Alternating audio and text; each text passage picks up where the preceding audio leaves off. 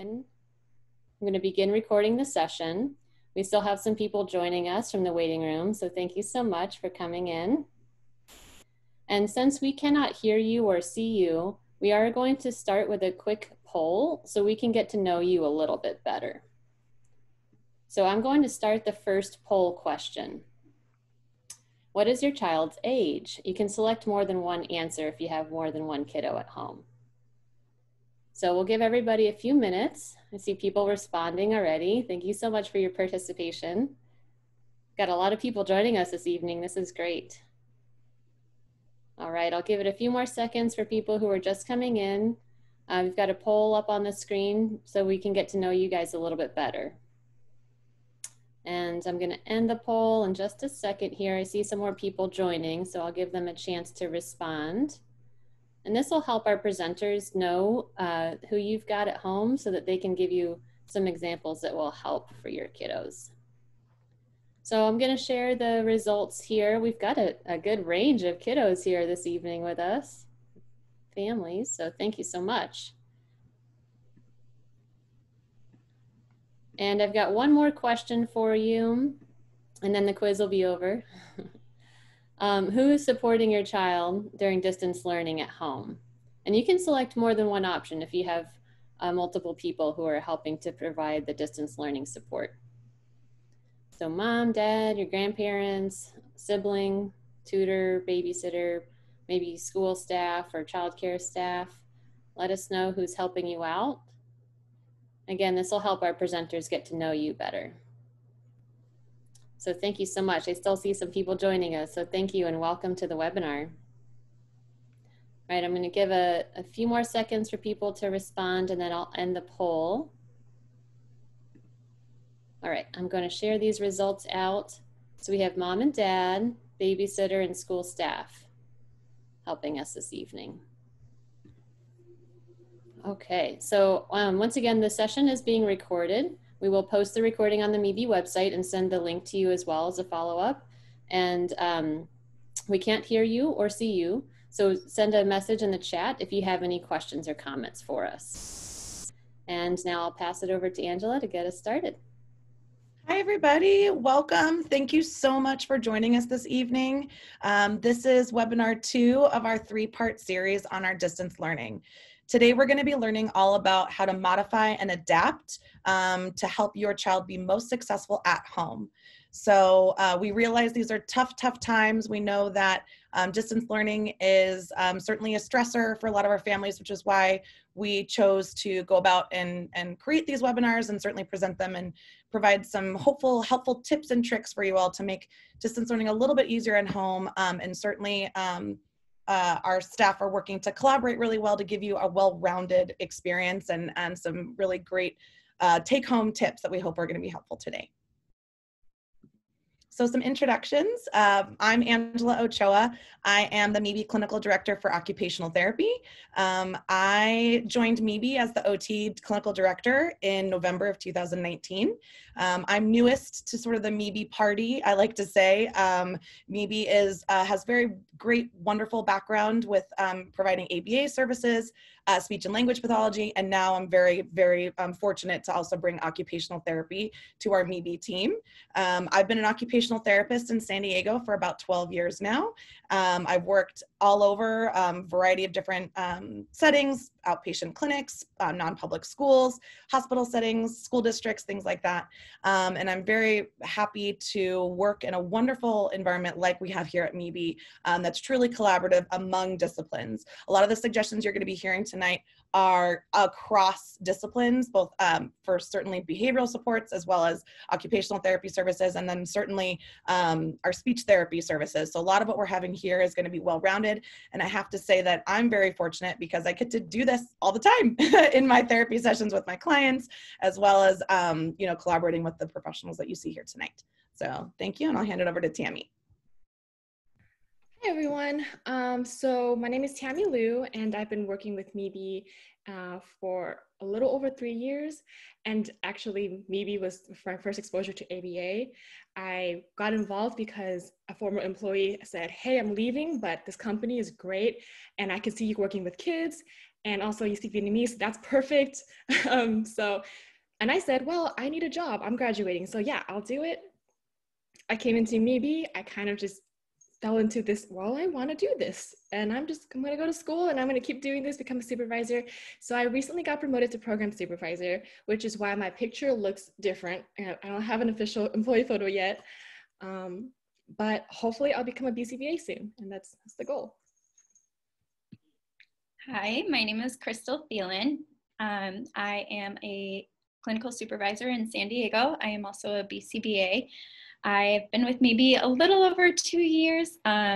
Previously, I was living in Chicago, and I've been in the field of ABA about 8 years now, so I love it. I'm so happy. I've been helping people all across the lifespan between the ages of 2 and about 70. So I've helped all sorts of people with all sorts of different personalities, and it has been wonderful, and I love being able to share that experience at MeBe and help people across the lifespan and just transition into different parts of their life.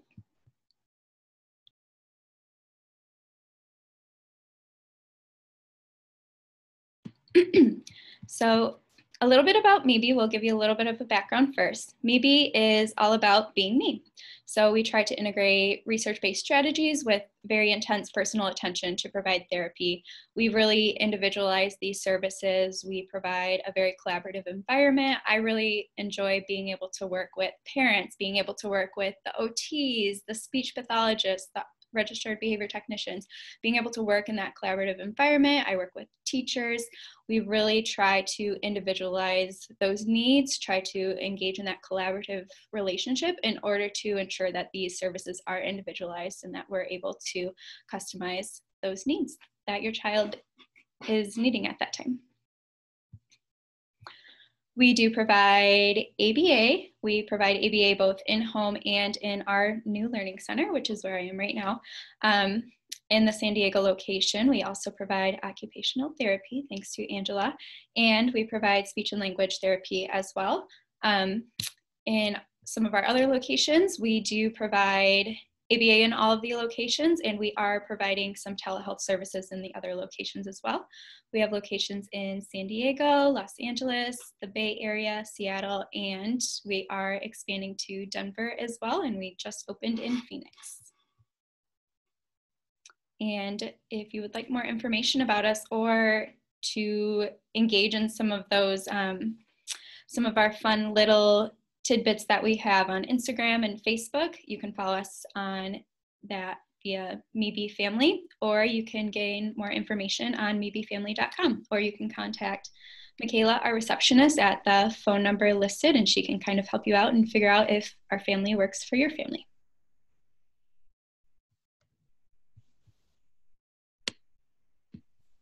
Okay, and then today's topics, part 1, we're going to do a little bit of a recap on that.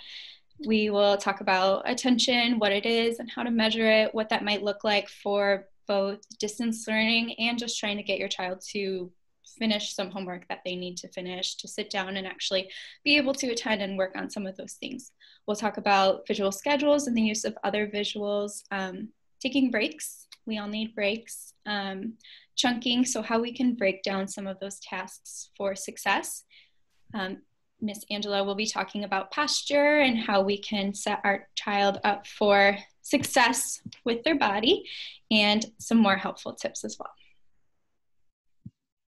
So as I mentioned at the beginning, this is series 2 of our 3-part series of distance learning and helpful tips and tricks at home. To recap just a bit, what we reviewed in part 1 is some things about how to get your child to the table. So today we're going to be focusing on how to keep your child engaged at the table and how to set them up for success with the activities being presented.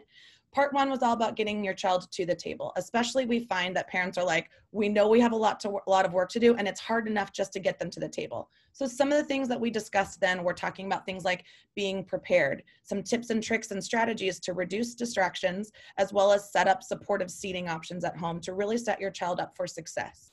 The opportunity to also provide some ownership and some choices for tasks. We realize that part of the challenges for children coming to the table is not wanting to do it. It doesn't sound like fun what we're doing. Distance learning is hard.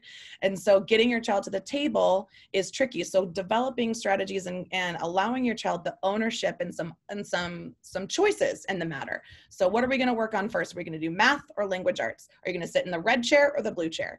Are we going to have a snack at 10 a.m. or a snack at 11 a.m.? These types of choices provide ownership for children, which gives them some strategies and some real buy-in to what we're having them do, which is challenging. And then we also introduced topics of visual supports, the idea of how we can develop a schedule for your child to allow them to be successful. We're going to delve a lot more into that topic today. Both Crystal and Tammy have some really great strategies within ABA of how we can set your child up for success for recognizing what's expected of them at the table and what's expected of them for the day. And the other thing is to talk a little bit more about the types of breaks that are going to be supportive to your child's learning. So if you would like to learn more about getting your child to the table, we certainly recommend taking a look at our Series 1 webinar. Those of you that attended, thank you. And those of you that weren't able to attend, you can certainly reach that information at mebefamily.com, or you can reach out to us anytime and we can send you those links.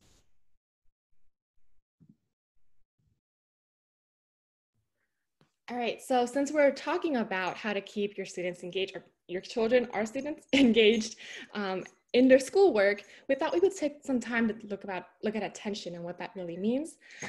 We all have an idea of what attention looks like, and often that tends to mean eye contact, or in this case, eyes on the screen. But the reality is, whether or not someone's actually paying attention when they're making eye contact or looking at a screen is really variable. If you consider when you're watching a movie or reading a book, and sometimes you're doing it, you're going through those motions, even driving a car, and you're processing everything. You obviously are looking at the road, but 2 minutes later, you're thinking, wow, I don't remember anything that just happened. I wasn't paying attention. And so that can happen with our kids too, where they may be in the classroom, they may be looking at the screen, maybe even doodling so it looks like they're taking notes, but they're not. They're not paying attention. And of course, there are some students who don't look like they're paying attention. Maybe they're turning their ear over to a speaker. Maybe they're so busy engaging in like twirling their pens and fidgeting with their hands, but actually they are hearing everything that's being said. And so we want to talk a little bit more about how maybe we can use other methods to judge whether or not our children are paying attention. And there's one more note that I want to make about eye contact. It's that there is research showing that some people, at least those with autism, for them, eye contact can actually activate parts in the brain that correlate with physical discomfort. And there are reports of even pain. So for them, it may be that making eye contact or looking at the person is actually more distracting than not. And even for some of our kiddos, they get overstimulated and there's so many details in your face that we take for granted often, where it's like, oh, the curves of your mouth, the wrinkles around your eyes, I don't know, the specks in your eyes, and those could also be distracting. So we want to think about that when we think about, well, why are they not looking at the screen? Why are they not looking at their teacher when their teacher's talking? So we could instead try watching if our kids are orienting towards the speaker or the source of sound, right? Is their body turned towards the computer, or are they completely somewhere else talking to someone else, which obviously if they're talking to someone else, they're not paying attention. Are they remaining in the area? Some of our kids might do better with maybe pacing back and forth, walking around, but if they are out of earshot, of course, they can't hear anything. And it's possible that they're still paying attention if they're sitting around the area and they just need to keep their hands a little busy. We can judge based on if they're following instructions. So if the teacher says, take out a piece of paper and a crayon, and the kid's just sitting there, maybe they're not paying attention, but of course, maybe they just didn't hear it, didn't understand it. And so those are still things that you would wanna keep track of. Recalling information, if your kids are verbal, we can ask things, or vocal. If they talk, you can ask questions like, hey, what did this teacher just say? That's assuming that you're not interrupting while the teacher's talking. If they're learning about numbers, you might be able to say, hey, show me number 5. And that you know, your student doesn't have to talk. They can point to the number. If you have a number line or anything like that, you can say the color of this square is, and they can tell you. They can match the word, green, orange, whatever. And so those things will allow you to kind of see, hey, did you pay attention during class when you were learning about colors today? Did you pay attention when you were learning about new words? But of course, again, that's depending on your child. And we're going to talk so much about individualizing things today, but it is possible that maybe your student was paying attention and forgot, because all of us, I think, will forget things here and there, and that's something to consider too. So I'll pass it on to Crystal now to talk a little bit more. So now that we talked a little bit more about the attending, we want to know, how do we make that attending easier? That is such a huge issue right now, especially with distance learning, trying to figure out, okay, how can I just get my child to attend? One strategy is breaking it down. First, by starting by breaking down the instruction. So sometimes we might get stuck where we're like, okay, you need to go sit down, you need to open up your computer, you need to get on Zoom, you need to do this. Sometimes using all of those words can be really overwhelming, and that can, sometimes some of our words can get lost with some of our learners too. So just trying to break it down, making it simple, going to even making it into a first then. So first, let's sit down, then we'll open up our laptop, or just focusing on that one word. Even pairing gestures sometimes with that as well can be really beneficial, just to provide that clarity, just to make those instructions as clear and concise as possible, and to provide that visual too, with the pointing, with tapping the table if that's where they need to go, just to provide them that extra little prompting and that help in breaking it down so that it is a little bit more manageable, rather than them focusing on this big long chunk of 8 things that they have to do that they might not remember, or that might be a little overwhelming for them. Also breaking down the tasks in general. So maybe for worksheets or for a book, this might look like, okay, we're going to work on a few problems first, and then we'll stop and we'll take a break. Or breaking it down to where maybe we're folding the paper in half and we're only working on half of it right now, and then we'll do the other half later. Maybe breaking a book down into a few different parts with a little a bookmark to show where we're ending. Breaking tasks down like that, rather than having them sit there and complete the whole activity at once. And for distance learning, this might look like breaking that time interval into chunks, which I know can be really difficult because we don't want to miss any of what the teacher is talking about. We don't want to miss those learning opportunities, but we also don't want to miss those reading our children's bodies and understanding, like, okay, I think they need a break right now. Possibly pre-scheduling some of those short little breaks so that they can take that time away. Maybe 15-minute chunks, and then scheduling there, although they might need a little bit more depending on the child. The plan is to be a little bit proactive as much as possible, but also stopping before that threshold. So if you know that your child is not able to sit for a full 15 minutes, maybe stopping around like the 12-minute mark, being like, oh, okay, let's go take a break. Let's break this down a little bit. I think sometimes we can increase that attending that way. We can get more of that attending behavior if we just step back and take a few more breaks for some children. Another strategy is building the momentum. So sometimes starting with some of the easier tasks and building forward to the more difficult tasks. So even for us, we start our day a little bit slower and build up to some of those more difficult tasks that we might not want to deal with. So for a super young learner, this might look like doing something that we know that they can do right away. So it might be like, okay, let's do a jump, sit down, grab a pen, and trace this letter. So breaking it down as soon as they complete that activity, moving on to that next easy activity, and gradually building up to where it's starting to get more difficult. This can kind of help instill some confidence in them. It can build that momentum. It can help them feel successful because they're able to complete some of those little activities building up to that more difficult one. And it can kind of help them celebrate some of those small wins, and also give them a little bit of less time to actually think about how hard that next activity is, or transitioning into that next activity, because at that time they're just focused on some of those easier tasks. And then finally, making it fun. So I know Shelby in the previous presentation talked about having fun transitions. So when we are getting to the table, running to the table, racing to the table, making it a race, just making that just a little bit more engaging and fun, rather than being like, all right, we have to start right now, we have to go to the table right now, just to try to increase those positive associations with that area and with the experience in general. Also, just for the area, making it appealing, but also not too distracting either.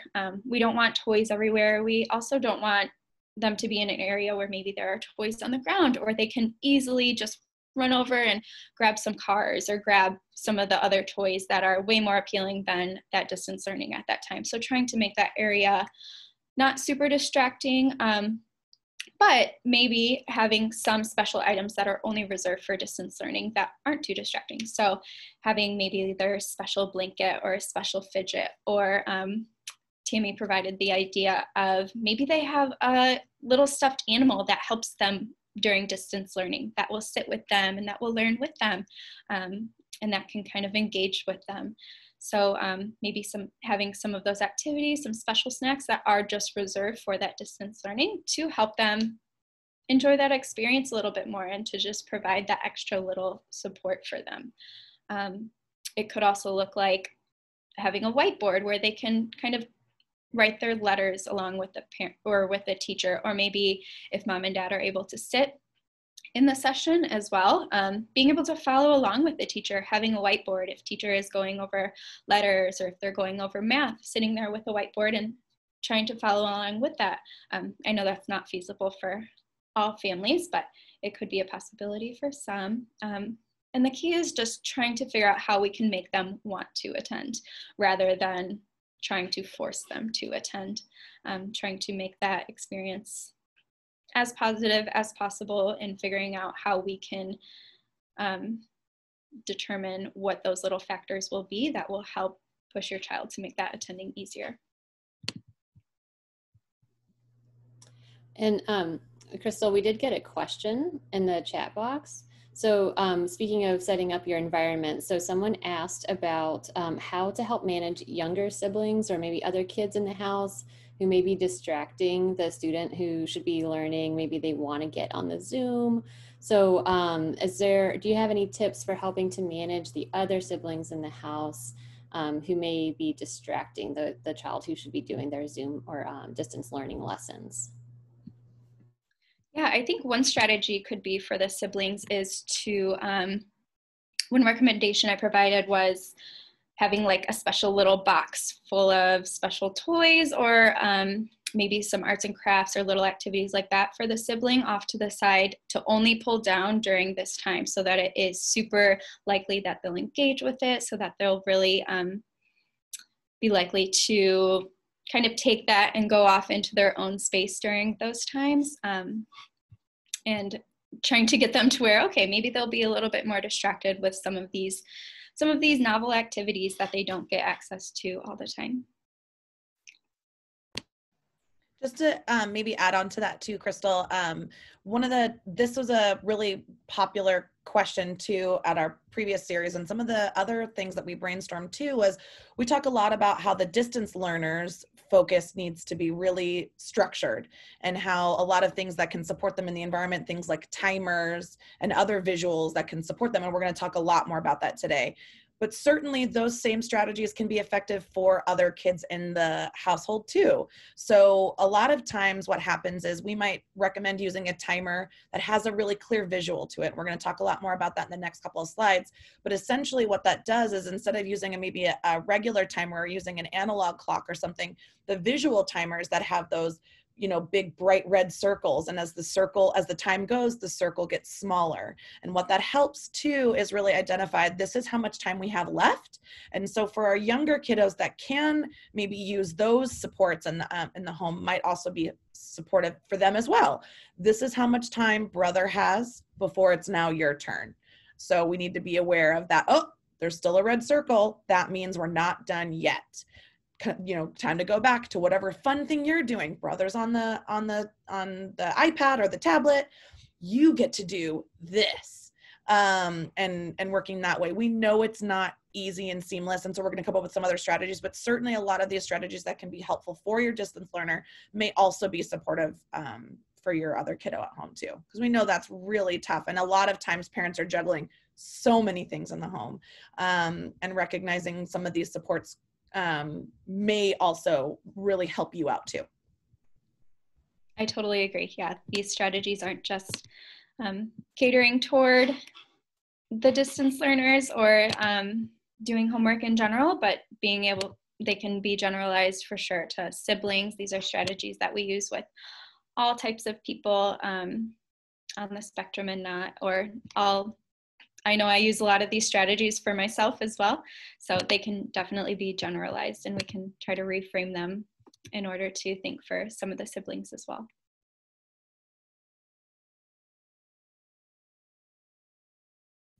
Okay, so we're talking about paying attention, and Crystal mentioned behavioral momentum, so they don't have time to think about how hard something is or how much they don't want to do something. But we know that oftentimes schoolwork may not be a very preferred activity for our kiddos, and it may be something that they actually really don't, they just hate. And so when we talk about presenting a non-preferred activity, it's good to be prepared. If you know that they have to do something they don't want to do, it's good to right away, when you say they have to do it, you also present two choices for them to choose, so they have some say in what they're supposed to do and what they can do and what they want to do. For example, if it's time to read, because let's say your child has to read one book a week. I don't know how much kids have to read these days, but that's one book a week. And you say, hey, it's time to read. Do you want to read Paw Patrol or Peppa Pig? And if you have those two books in your hands, ready to go, that's even better, because it's very clear for them, like, these are your choices. And of course, if they want to make a different choice, that's okay. But this allows them to see, like, hey, obviously you're going to make me read regardless. At least I get to choose which book I want to read. Don't wait until they protest to give them the choices. Don't wait until they say, hey, that's not fair. And you're like, you know what? Do you want this book or this book? Because at that point, then they have negotiating power, and they can also say, I don't want to. I'm not going to read any of those books. I don't like any of the ones you just gave me. And then you can also give choices for other things. So it doesn't have to be like, it doesn't have to be just books. It doesn't have to be just the assignments itself, but you can think about where they're sitting. So it's nice to have a space where it's dedicated to the classroom or to learning, but sometimes maybe your child wants to sit on a beanbag, or if you have one of those chairs that wobble, that don't really stay still, maybe they want to sit on those. Maybe they want to try using a different type of writing tool. So crayons, markers, different colors, they can choose that. They can also choose where they want to start an activity, or which activity they want to go start with first. So some of our kids will have multiple assignments that they have to do, and maybe they can choose if today they want to do math, or tomorrow, if they want to do it where if they have a worksheet, they want to start at number 1, or they want to start at number 10, somewhere down the line. Start on the left or on the right, whatever it may be. Going back to reading, if they want to read it in a really silly voice, they want to be really scary, if they want to be loud or quiet when they read it, you can decide if you read one page and they read one page, or if they read the really fun parts, but they listen when you read the not so fun parts, the parts that don't go boom, pow, bang. Maybe they want to, read the wow parts. So those are some things that they can choose within just learning themselves, and that would likely make the non-preferred activity not so non-preferred, because they do have some say and some choice and autonomy in that. You might want to also consider giving choices for preferred activities, and this would allow them to, 1, get used to having and making choices, and 2, also realize that this is their learning opportunity. This is for them as well. It's not about you controlling what they have to do and what they don't have to do. And it's for them to be like, hey, all of this is something that you get to have a say in. It's just that there are some things that are non-negotiable. And I'll let you know when it's non-negotiable, and I'll let you know when it is negotiable and when you have those choices. And so they get used to this, okay, when mom says or when dad says, I have to do this, I have to do this. But hey, I can choose if I want to read with my favorite Barbie, or I can choose if I want to circle my worksheet using circles, or they can use squares maybe, if that's an option. Instead of circle, color red, they can just square it, they can star it, whatever it is, as long as you know that they chose the right one. And then other choices that are not quite super ABA, but maybe interesting for you to think about would be just choosing like computer brightness. I know for me, if I'm sitting at my laptop for 2 or 3 hours on end, I cannot stay with the same brightness setting for whatever reason. And that may be the same for your child. Maybe they want to use headphones or earbuds to listen to the teacher. There are also these headbands that are supposed to be really soft, and they have speakers embedded in them that could be more helpful and more comfortable than headphones. You might want to consider that your child wants to adjust the volume now and then. So just things like that that would really increase their comfort. Even blue light filter app on your computer could be helpful if your child is sitting at the computer for 5-6 hours a day learning, so that they're not having so much eye strain.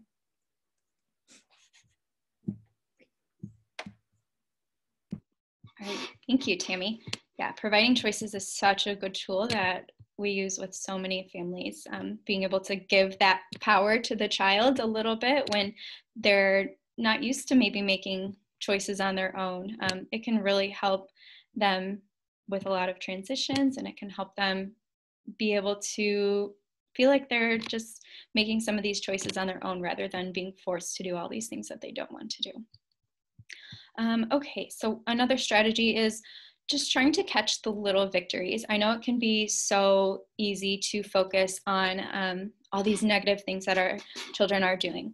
But trying to catch these little things that they are doing right can be so helpful and so beneficial. So first, starting with trying to figure out what motivates your child. This is so individualized, and really figuring out like what is it that, what can we utilize in order to encourage them to attend, in order to help them feel a little bit more engaged and to get them a little bit more excited for maybe something that they are motivated for after whatever that hard and challenging activity is. So figuring out maybe it is time on the iPad when it's all done. Maybe it's a special little treat that's reserved for just after distance learning is over. Anything that kind of helps your child along can really be used to your advantage and to help that child just attend a little bit more. It can really encourage to increase some of that good behavior that we want to see, and kind of catching some of those instances where we're like, wow, he is doing really awesome sitting today. He is really focusing on a screen, like catching those little things and really trying to reward that, even if that is just in the middle of the day being like, oh, awesome job, you're sitting so nicely, giving some squeezes if they're into squeezes, giving a little bit of praise, just being able to reinforce when we can, obviously without being too distracting to the rest of the environment. But I think it's super important too to allow the child to choose what they're motivated for. So sometimes I think it can be easy for us to be like, okay, here, when you're done with this, you get this. And it's like, well, maybe they don't want that today. Maybe they want something different. So providing that choice ahead of time, like, okay, after distance learning, what do we want to do? Or what snack do you want? Or what special toy do you want to play with afterward? Allowing them to have that choice to think about it. Be like, oh, this is what I want. Or sometimes with the visuals that can help too. So going into the first then statements, talking about like, okay, first sit 10 minutes or first computer, then special snack or play with cars. Something to where they are able to see that very clear contingency of, okay, first this is what I need to do, then I can have access to this super fun thing. Or super fun activity, the snack, or just even a fun break. And then using, especially with the visuals, making those statements, using reinforcement schedules as well. So this doesn't have to look like a fancy token board like we use, like which you might see in ABA sometimes, where we have the Velcro and everything. This can just be a piece of paper with stars on it. It can be giving some stickers every now and then. It can be little squares where every minute that they're sitting, they can get a little figurine on the squares. Once you get all 5 of the figurines, then you can play with them. It can look totally different depending on what your child likes and what motivates them, what might be visually appealing to them and very easy for them to see without being terribly distracting. Also, just having those visuals in general can be super, super beneficial, having that token board right away so that they can see, okay, I need 5, and then I can take a break. And spontaneously catching those behaviors, that can also look like, depending on, like we discussed before, if your child is able to sit for only 10 minutes, we know that that's their threshold. Maybe let's catch them at 9 minutes, give them that quick and positive reinforcement until before they reach that threshold, before we know that they're going to start running away from the table or laying down on the floor or just engaging in some of those behaviors that we see that aren't quite compatible with attending. So trying to catch it beforehand, really be proactive with that when you can. And I know this can be really difficult, taking that time to do that and to catch those positive behaviors that we see. If it's easier for you, it could even be just setting a timer for yourself and being like, okay, every 10 minutes, if I see that he's sitting and engaging, I'm going to walk over there and I'm going to provide praise, or I'll provide like a special little treat, something that's not distracting. Even being able to catch something like that every once in a while is better than having not really reinforcing some of those positive things that we see. So catching even just the little wins, the little victories. That proactivity is super key. Since we do tend to focus on the negative, sometimes we see all of these negative behaviors, but really trying to focus on the behavior that we do want to improve and figuring out how we can reinforce that can be beneficial. I do want to add something about setting a timer for yourself, is that if your child can hear your timer go off every 10 minutes, that may be a trigger for them to start paying attention or to start doing their work. So be warned. Yes, absolutely. I know some people have the watches where it just like buzzes a little bit, or a timer on your phone that just will vibrate quietly. That could be beneficial. I agree, that could be pretty distracting for the child. Okay, and then going a little bit more in depth in those visual supports. So again, these can look so different. They don't have to be printed out if you don't have those resources or if you just don't have the time to do it.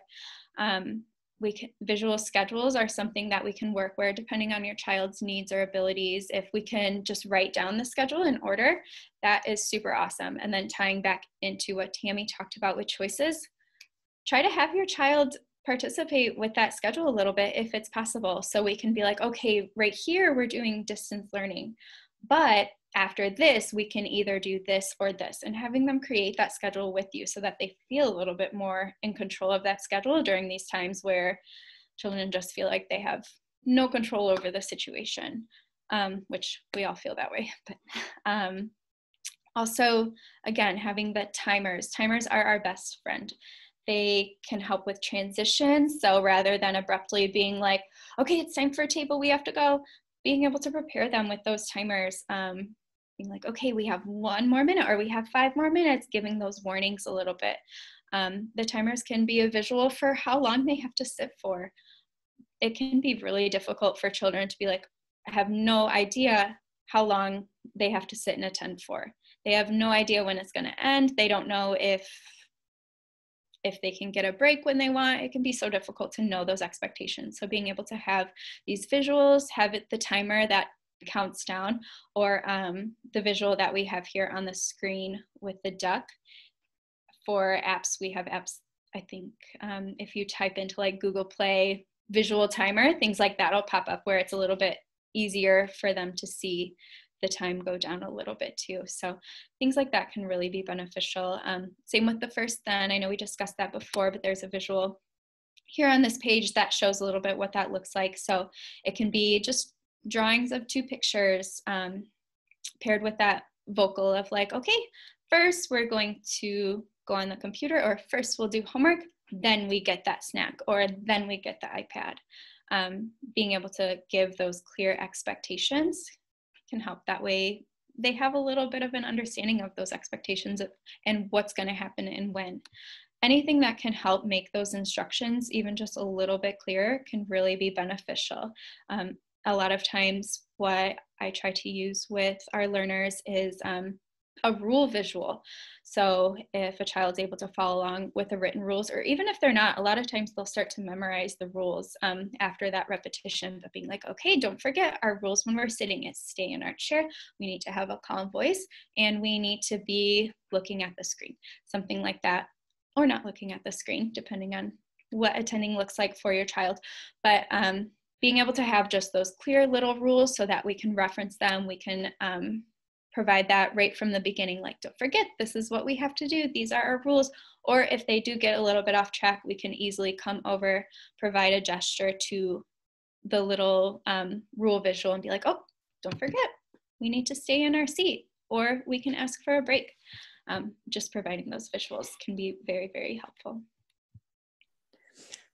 So sorry, I just wanted to jump. That timer with the duck, I've actually used myself, and I don't want to necessarily plug the app, but I do like it because the image that's revealed at the end, your child can choose what picture that is, and that can also be motivating for them to be able to have that. And they have different sounds at the end, so that's really fun. Also, the timer goes from green to yellow to red as the time goes down, so they can not only see that it's ticking down, but they can see that, oh, red is getting really close. I need to be prepared to transition. And one of my favorite things is you can turn off the ticking sound, or you can turn it on, depending on if that ticking sound is distracting for your child or not, or for you even, because I find it to be quite annoying. That's a great tip. For sure, we should include some of these timers in our resources for parents too, because I think that becomes really challenging too, is feeling like there's either not enough out there or there's too much. So that's a really, really helpful tip. And like you said too, Tammy, like you can choose the visual, which I think is really valuable for our clients to have some ownership over the activity. I'm going to choose the duck today. And then what the duck does is it shows up, oh, the duck's almost here, hurry, hurry, hurry. So there's some really great supports with some of these things that can be a little bit more motivating than just, numbers ticking down and things like that. Great point. We talked about this in series 1, so I'm not going to talk about this too much, but I felt it was really important to really reemphasize the importance of why we use visuals. We talk a lot about the importance of visuals to keeping children organized and certainly supportive to other kiddos that may be in the home that might benefit from them as well. The idea behind visuals too is that visuals are permanent. So if you're saying something to your child and maybe they don't hear it, then that's something that is tricky. Oh, remember, like Miss Crystal said, these are our rules today. I told you the rules at the beginning of the game, or I told you the rules at the beginning of our session today. Let's remember what the rules are. So them being permanent is really supportive in being consistent for kids too. Visuals also travel. So everybody at home, if mom's doing distance learning on Monday, dad's doing it on Tuesday, older siblings doing it Wednesday. If we use a consistent visual across people, then that helps support your child even more. Another big thing at home during distance learning, which I'm sure a lot of you are experiencing, is there's a bit of a head-butting and so maybe some needs for control. So it's mom's making me do this, dad's making me do this. I don't want to do that. I don't do school at home. I do it at school. So what visuals can support with is they kind of have down here at the bottom, they don't have an attitude. It's objective.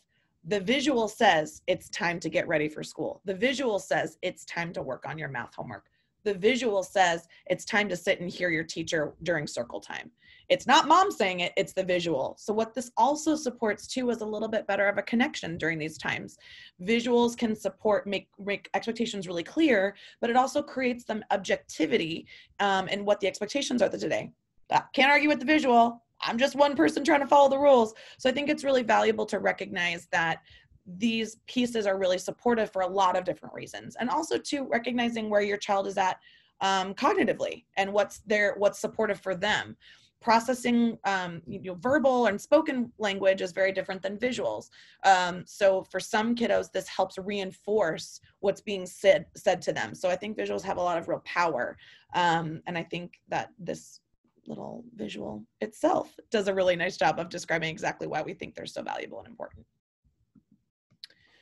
Speaking of visuals, so in occupational therapy, we talk a lot about visual input and how we process things visually from a sensory processing perspective. We're also going to talk about, we also talk a lot about visual motor skills a lot in OT. I don't want to delve too much into this topic right now because we are going to save that a little bit more for our series 3 in a couple of weeks, where we're talking about more of these fine motor, visual motor activities that we're going to be doing at home. But it's important, kind of like how Crystal and Tammy have mentioned, that things can feel overwhelming for a lot of reasons for kids. And one way that we can break tasks up to make them feel more manageable is by doing it visually. So for example, if the activity is to work on a piece of paper, we need to do some writing. This particular paper is perhaps overwhelming. There's lots of lines. There's an expectation that I'm supposed to fill that page. Oh my goodness. Plus then when we're working on handwriting, it just feels a little bit overwhelming for some of our clients. So something as simple as adapting the paper.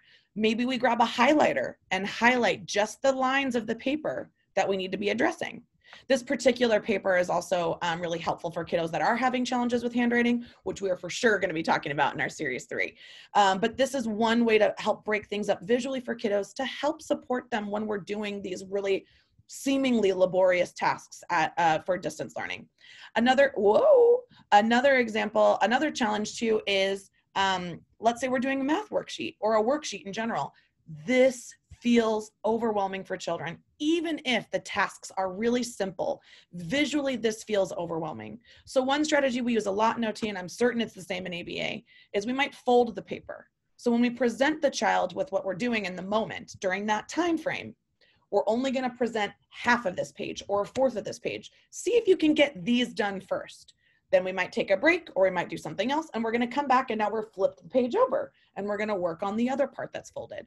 These are ways to visually break down tasks to make it feel more successful. As Crystal was mentioning too, that the little successes build to bigger successes. So the more options for kids to feel successful is going to allow them to work harder. Another option too that we use a lot of times in OT are things like this reader. Reading can be challenging for a lot of our kiddos if we're of reading age. And so one way to break down things visually is another way to use these kind of readers.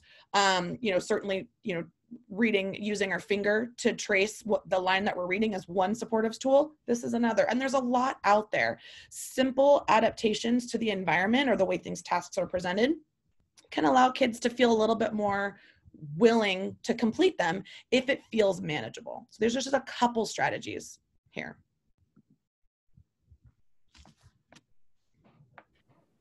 Okay, so as we mentioned earlier, Shelby and Angela had presented last week, a couple weeks ago, something like that, the first part of this series, and they talked about breaks. So we just wanted to go back to that again because breaks are so important in ensuring your child's success and keeping everyone sane. And so there are different reasons why you might have a break. You might use it as reinforcement. Shelby mentioned using it as like, hey, first you do this and then you can have this awesome activity or do this awesome activity. So it's reinforcing so they're engaged and they're excited and they're motivated, as Krista mentioned earlier, to get their work done. You can have breaks that are scheduled in just to break up that work, because we do know that if your child has to sit there for 2, 3, 4, 5, 6 hours a day, it doesn't make sense to expect them to sit there the whole time without breaks. And even if your child doesn't say to you, hey, I need a break, or doesn't tell you or show you that they need a break, it's likely that their brain needs that break. So the breaks can look very different depending on your child's needs.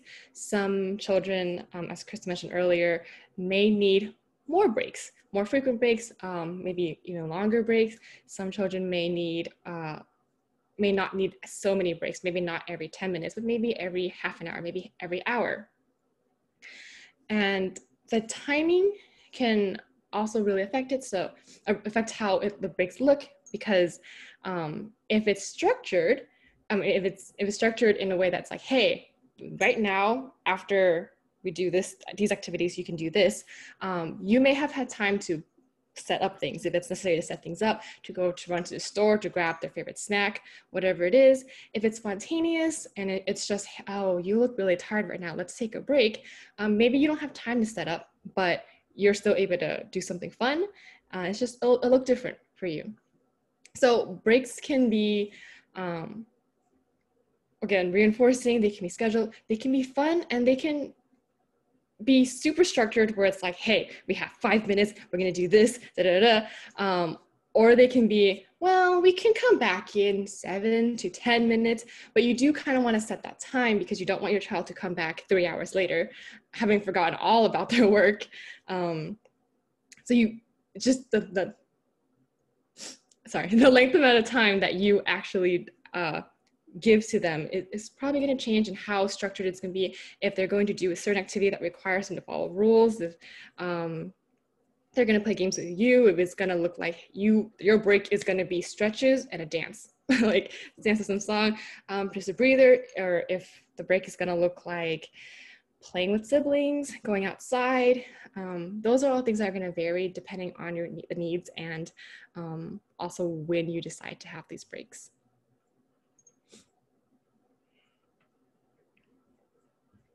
There we go. Going into the breaks just a little bit more. So like Tammy said, these can be automatically pre-scheduled. So maybe, again, we know how long our children can sit for. Maybe we'll try to go just a little bit before that threshold and take that break, just to avoid the running away from the table, avoid some of those negative behaviors, and trying to proactively prompt taking a break. So that might look like, hey, like Tammy said, you look like you're getting a little bit tired. Let's go take a break. Those proactive strategies can help, and they can teach the children like, hey, I can appropriately ask for a break rather than choosing to run away in order to get my break, or rather than starting to throw a bunch of things, or maybe dropping onto the floor, or engaging in some of these behaviors that we don't necessarily want to see to lead to a break. So what we could do is we could schedule the breaks ahead of time. If maybe you're like, you know what, we are taking way too many breaks, this just isn't feasible. Something you can try is having a solidified amount of breaks ahead of time, and with a visual, and being like, okay, yesterday we took 15 breaks. Today, we're only going to take 12 breaks. You can have little boxes and you can check off after every break. After 12, you can be like, oh, you know what? I don't think we can take a break right now, but we only have 5 minutes left. Let's sit for 5 more minutes, and then we can take another break, for making sure that that expectation is super clear. But your child might need more breaks depending on the day. They might be extra fatigued one day. I think encouraging our children to sit for such long periods of time can be really stressful on them, and it can be nearly impossible for some children and for some families in general. So being able to set those realistic expectations. Going back to the visuals, we can use a card to signal a break. So it can be something that it can be, if your child's able to read, just something that says break. They're able to look at it, it's available right next to them, and they're able to see, oh, hey, I can take a break. Or if a child is not vocal, teaching them to just touch the card to ask for a break. That would be way more appropriate than running around and trying to get breaks that way, reinforcing that appropriate request like, hey, I need a break real quick, because that's appropriate for all of us. And again, recognizing those I need a break signals before they escalate, just again, back to that proactivity. What a break should look like, Tammy touched on this a bit, but I think saving highly preferred activities for later can be beneficial if we're in the middle of a Zoom call. So trying to avoid, maybe if the iPad is something that's super difficult to transition from, maybe let's save that, since it's super motivating and reinforcing, saving that for the end, just to get them to push just a little bit further. Having more of that structure in between those sessions where they're able to choose what they can do within reason, things that might not be terribly hard to transition from, because then we might just set ourselves up to have more difficulties when we're trying to get back.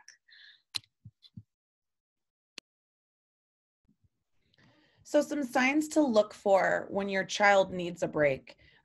We know that distance learning is fatiguing for a lot of reasons. What we used to do in person is now done via the computer, like our webinar this evening. And so we understand that Zoom fatigue is that kind of buzzword these days, is a real thing. Therapy, calls with grandparents, and now school are all done virtually. So some things to really look for first and foremost is overload. Kids will let you know they're overloaded pretty quickly. You'll see them, there'll be lots of blinking, rubbing their eyes and head, sitting very slumped in their seat, and we're going to talk a little bit more about ways to support them. So that's one way that you can tell. Another thing is kids are extra silly. Oh, I can't sit still anymore, so I'm having a really challenging time attending, and now I'm going to be really silly. So now my sibling who might have been bothering me before, now I'm calling them over. I'm really wanting that distraction and being extra silly, because it's just hard for kids to attend for a long period of time. You might see kids feeling extra bored, extra zoned out. We talked a lot about the ways in which we can look for attention and how we can support attention. So certainly that's a pretty clear indicator that they need a break. Another thing too is that upset. Like Crystal mentioned, coming back from a break is already stressful enough, and now you're seeing lots more upset in emotion, frustration, going back to work. Oh, I have to go back on another Zoom call. Or maybe your child is in middle school age, is now alternating between Zoom rooms, whereas maybe they were alternating between classrooms. So there's lots of things to look for. What we encourage in terms of breaks is there's a way to allow for breaks, and there's a way to kind of push for more work to be done. And really that's going to be subjective to your child and the situation. Some tips and tricks we think are helpful are recognizing that harder tasks or tasks that require more effort from your child, seeing about making them shorter or allowing for more breaks. This can allow your child those little successes and give them a break when you feel they need it. If the task is easier, they get fewer breaks. Recognizing the signs of needing a break. Every child is specific and different, and you know your children so much better than we do. So ways in which you can be a detective along the way, because we know that these tantrums or these meltdowns or these frustrations are culminations of little signs along the way. So also too, recognizing that everybody has a threshold, parents included. So really recognizing the need for a break for everybody in the home. And certainly, chunking activities or breaking them into smaller, more manageable steps at the start.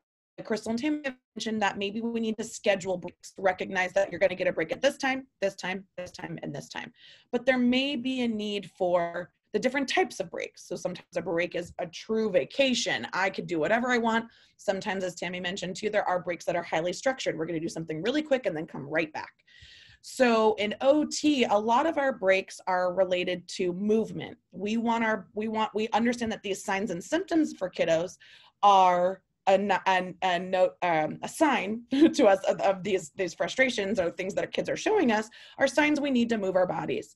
Moving our bodies is a supportive way to helping our bodies learn and helping our brains retain more information for longer periods.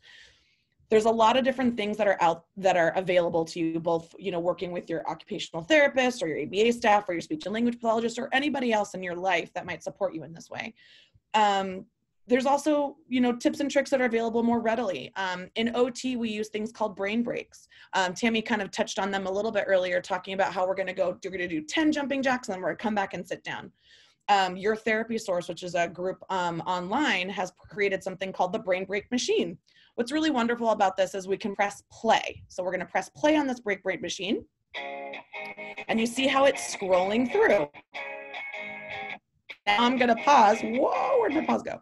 Now I'm going to pause. Oh, here we go. I landed on an exercise. We're going to separate your legs. Reach one hand down your leg and reach the other into the sky. Hold for 5 seconds and then repeat.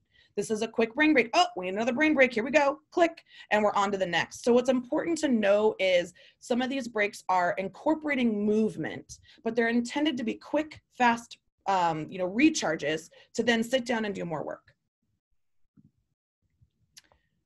This gets in, I guess that's into posture. Your child's position and posture are important to consider. We talk a lot about this in our series 1 of these 3 series that we did, and recognizing the importance that posture and position may change depending upon the tasks being completed. So in therapy, in occupational therapy, we focus a lot on supportive posture. So small changes in your home environment can make a big impact on your child's success. So supportive postures, if your child has challenges already with fine motor skills or challenges with writing or whatever the other kind of mechanical expectations are of those distance learning activities, supportive sitting is the best way to encourage success. So what we're looking for, obviously in a very perfect world, is that 90-90-90 posture. When we're talking about 90-90-90, we're looking at the hip position, the knee position, and the foot placement. The idea here is that supportive posture and supportive seating are going to allow that stable base to allow your child to be successful with fine motor tasks. We're going to talk a lot about this next week as well, or in 2 weeks at our next series, but some strategies and tips to do right away. If your child's sitting on the floor, consider maybe a lap desk. This will bring the surface up to your child and still create a supportive sitting position. A lot of us are having kids sit at dining room tables, bar setups, things that are higher off the ground. For example, this kiddo right here is sitting in a really lovely booster seat, but his feet are dangling.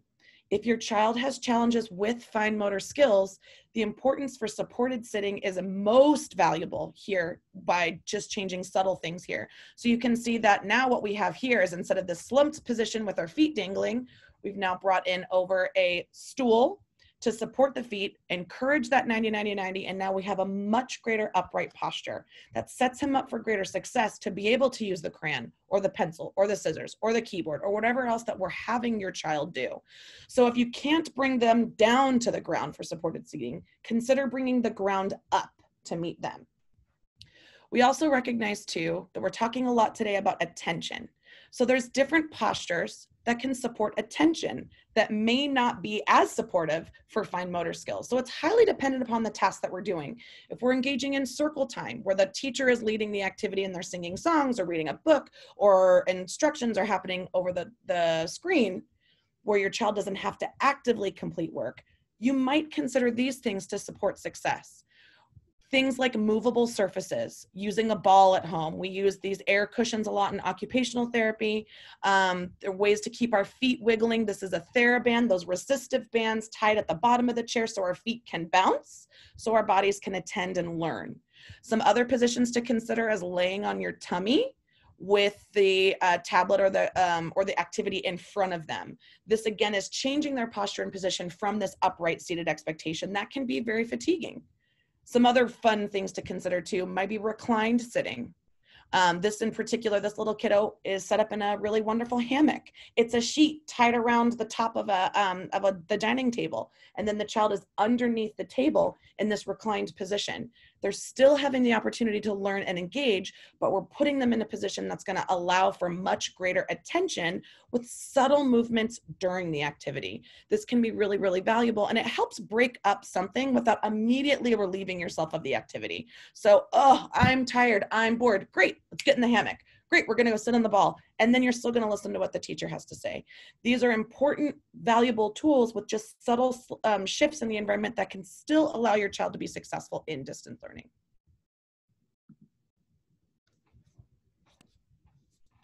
I love that. I like that. It kind of teaches us to be a little bit flexible too. Typically with our standards, we're like, okay, we have to be sitting down this whole time in this chair at this desk. And you know what? Sometimes we just might need a break and we might want to recline and sit a little bit in some other ways to support that attending and support that posture. And that's so cool to be able to have that flexible thinking a little bit and try those different strategies with your children. We're all in this together. Being flexible, we have to be. So that's a really, really great word, Crystal, is that flexibility of thought in a lot of this distance learning. It's just getting through some of this stuff sometimes. Yeah, definitely. Which brings us to our next slide. So individualize your expectations, be flexible with your child. We understand that some of these strategies might not work exactly for you. We can try to individualize some of these, individualize those visuals, the use of the timer based on your child's and your needs. We know a lot of parents are working right now too, and that just presents a whole bunch of different difficulties. So just trying what you can to use some of these strategies as you can.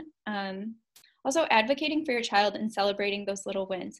So being able to maybe reach out to your teacher, see if they have any strategies, or if you are an ABA, reach out to your supervisor and be like, hey, look, this isn't working for us. What could we do instead? How can we integrate more of those breaks? How can we ensure that we're doing what's best for our children?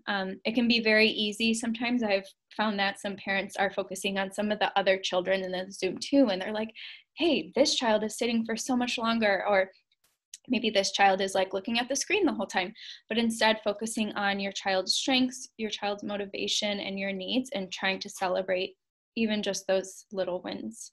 And again, expect the unexpected, be flexible, and by individualizing these needs for your child, like Angela said, all those different positions that you can use rather than just expecting them to stay at the table the whole time. It can help us be flexible, and it can help your children as well. So we're going to keep really drilling in that whole flexible thing. Sorry, Angela, I think I interrupted you.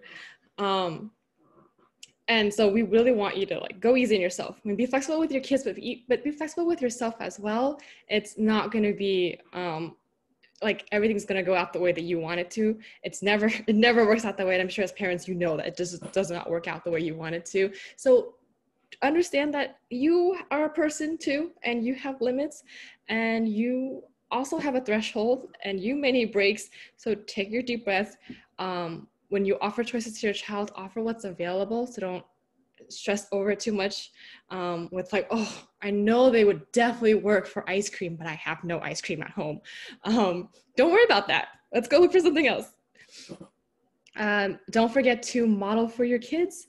If you can, if you are working from home and you're sitting with your child working on your laptop while they're on their tablet, you can also sit there for how much time and then go, you know what?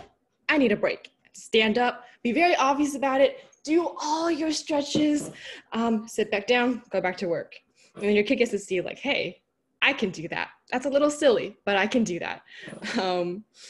And again, if you want support, if you want to talk to, if you're with MeBe right now, you want to talk to your ABA supervisor, if you want to talk to OT, to just figure out like how we can help you individualize these tasks and these methods, absolutely go for it. Talk to your child's teacher. Sometimes your teacher may not really be aware of your child's needs.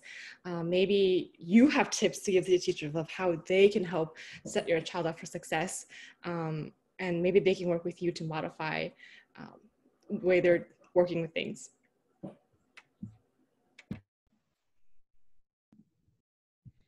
Again, we just want to thank you so much for your time this evening. We really value the time that you spend with us. We certainly hope that these strategies and suggestions have been helpful to you.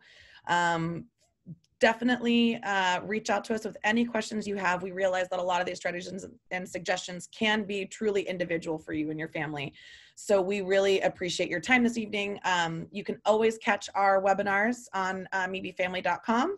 And don't forget to follow us on Instagram and Facebook at MeBeFamily for more quick tips in our stories and our Instagram TV. And we are here for those of you that have any questions this evening. So certainly enter them in the chat box if you'd like, and we're here to offer some more individual suggestions if need be. All right, and I'll be monitoring the chat box. We have had several people who've said, thank you so much. This has been really helpful. So just to give you guys some immediate positive feedback, we've had a lot of people who've chatted and said, thank you. We're getting some more come in right now. So thank you so much. So I really appreciate that. I am gonna just do one more little poll here for you to give us some feedback. It's really helpful for us to hear from you as we're planning more of these MeBe learning webinars. You know, how helpful was this today? So I just put that poll up. Lots of people have stuck around with us this evening. We appreciate your time so much. So if you can give us some feedback on the poll, and please feel free to enter in any questions in the chat box as well. Several thank yous. So you guys have done a wonderful job presenting a lot of helpful information. So thank you so much. All right, more thank yous are rolling in. We have a happy crowd this evening. You guys have done great. All right, I'll share the poll. Incredibly helpful, very helpful, and pretty helpful. So that's great. So thank you so much. I am just going to check in and see. I'll give everybody a minute in case there are any questions. I know we've got a few during the presentation. I think we were able to get to those. I don't see any more coming in yet, so we will be signing off. I will send out that follow-up email to everybody tomorrow with the link to the recording as well as the PowerPoint slides. So you should get that in your inbox tomorrow. Again, thank you so much for joining us. We have our next webinars with Angela on October 1st about fine motor skills and things that you can do to practice at home. I know that's been a popular topic. We already have a lot of people signed up for that one. So if you haven't yet, make sure you sign up too. So we will be signing off. Have a good rest of your evening, and thank you so much for joining us. Thank you. Thank you.